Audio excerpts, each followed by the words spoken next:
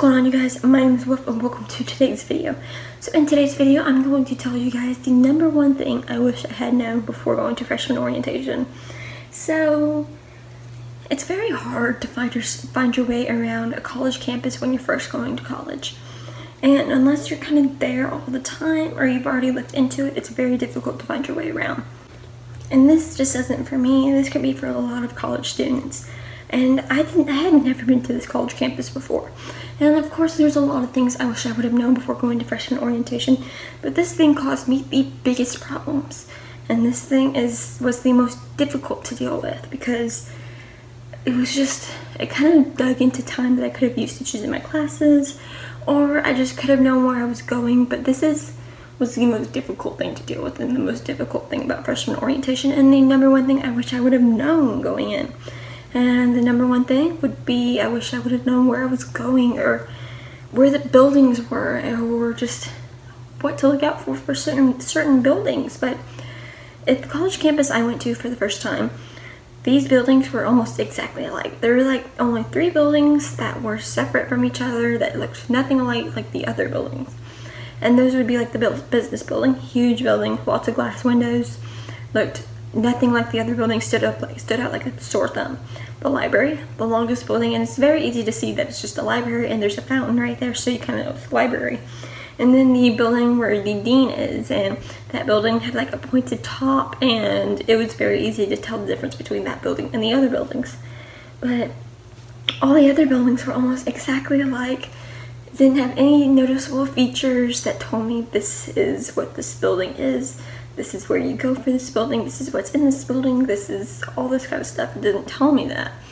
And the dorms looked exactly alike, so I was always so confused because you had to go to a dorm for the first time for freshman orientation, and I kind of got lost going to the certain dorm that I needed because I didn't know which dorm I was supposed to go to. I didn't know where it was.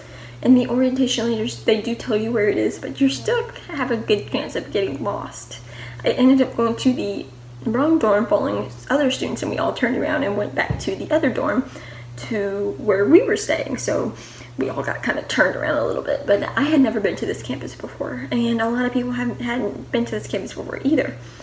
I had taken like a tour of the campus once, but we didn't go very far. We kind of stayed in a certain vicinity, and I'm pretty sure I was freezing my butt off, so I was more focused on the cold. But it was so complicated to find my way around, and that's like the number one thing I wish I knew because it caused so many problems. And the number one thing I remember of where this would have helped is, so we went to speak with our advisors, or they came to us in the science building, and they were talking to us about what classes we wanted. They were telling me what classes to take for the freshman year.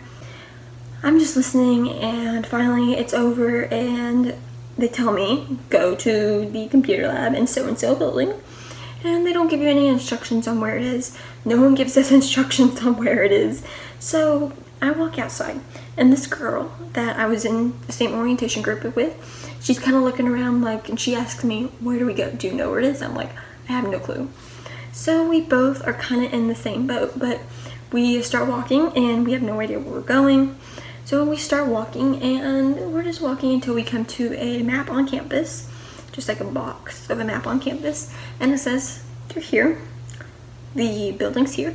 So we start walking that way. We start walking the other way. So we're probably going this way, but we start walking that way, something like that. And we're walking, and we find a dorm building, but this building was not on the map of where we were supposed to go. So we're lost again. So we keep walking, and we find another map, and it says the dorm's here. We're here. Building's like right here. So we're like, oh my gosh, we're finally so close. So we start walking that way, and we do finally find the building we're supposed to be in, and we find the computer lab. The room is much easier to find, of course, than what the building is.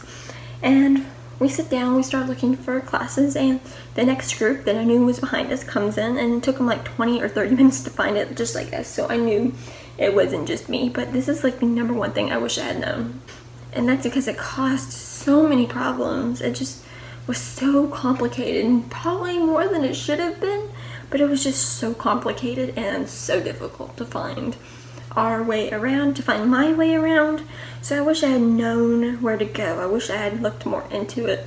I wish I would have known that I needed to find the buildings probably beforehand, or just know where I'm supposed to go beforehand, or carry like some sort of map all the time with me, even though I'm not sure the map would have entirely helped, because you never know which way you're going until you find the next building, and by then you're probably farther away from the building you need to be in.